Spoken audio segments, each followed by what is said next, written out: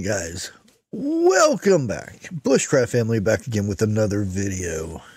And this one, yeah, it's pretty important. I've had people ask me about security and things because they fear if things get bad, or even if they don't, ways of protecting your home. And I kind of narrowed it down a little bit. Let's go for your front door. Ways to protect your front door. Things that you should have next to your front door or around the front door in order to be prepared or safe. Just common sense kind of stuff that some people just might not, think about. So, in the most common of ones is going to be protection, a handgun. There are talks about what kind and all of that, and I guess it's something that you would have to be more comfortable using in that situation. Now, there is talk like if you have a said handgun next to the front door, somebody does come in, they have access to that. That very well could be. But imagine somebody coming through the door, bad guy, gets through your door, and you're afraid to keep the said weapon next to the door. So you have to run all the way upstairs or into the back room where your bedroom is to get your protection. A lot of things can happen within that time period. I'm not saying as soon as you come through the door, there's an end table or something with a handgun sitting right on top. It is good to position these things in hidden areas to where it's easy to access. And it's not very well that you can see it as soon as you come through the door, being a bad guy. And if you're... The next one on my list would kind of be if you're not comfortable with that. Maybe somebody in the household refuses to use, a lethal means of protection. There's pepper spray. Not as full protection as a firearm or whatnot, but it could deter somebody from doing harm to you or stealing things in your house. And that's about all I can say with pepper spray. Again, you don't want to leave it to where it's like hanging on the wall as soon as they come through the door. You want to put it in a place where it's very accessible to where you can grab it. You know where it's at. You can be right there on the ready. Next one is always have a flashlight right near the entrance or even the back door to your house. That way you can have easy access to it. And I would say a good flashlight that is also that you can use it as a way of protecting yourself, if you know what I mean. Something that's big and heavy, a mag light or something like that, that can be used for self-defense, as a club, so to speak.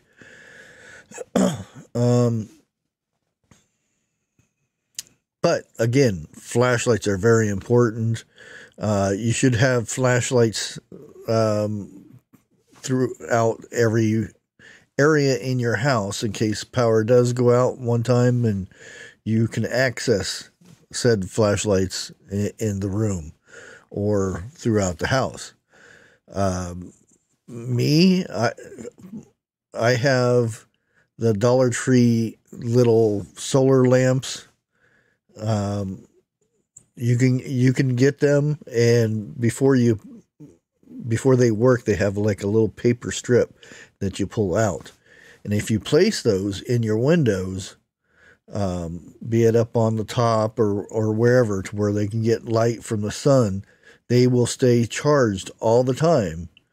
And then if power goes out, you can go right to the window. You can usually see windows.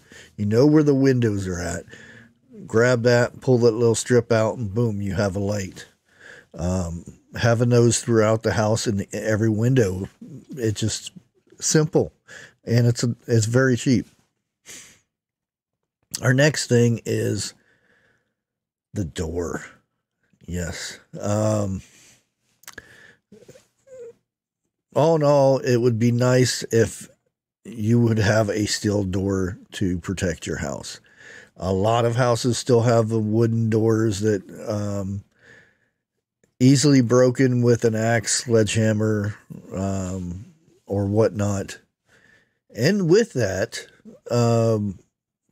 good locks, good hinges, and good hardware for those hinges.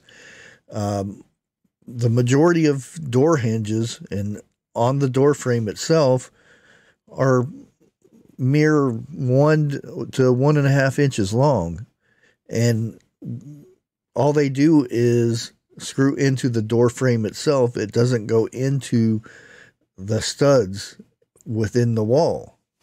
So always make sure that you have really good screws that go all the way, at least 3.5 inches long. That way they go all the way into the stud. Again, this is all the hardware on the door frame itself too. It's just more sensible. I mean, would you rather have a itty bitty screw holding your door up, or would you have like a beefy, hefty screw that goes into the stud of the wall? Makes sense. Also, just, around your door or on your property, have signs. And there's plenty of signs that will tell people that, hey, don't mess with here. We have things that may hurt you.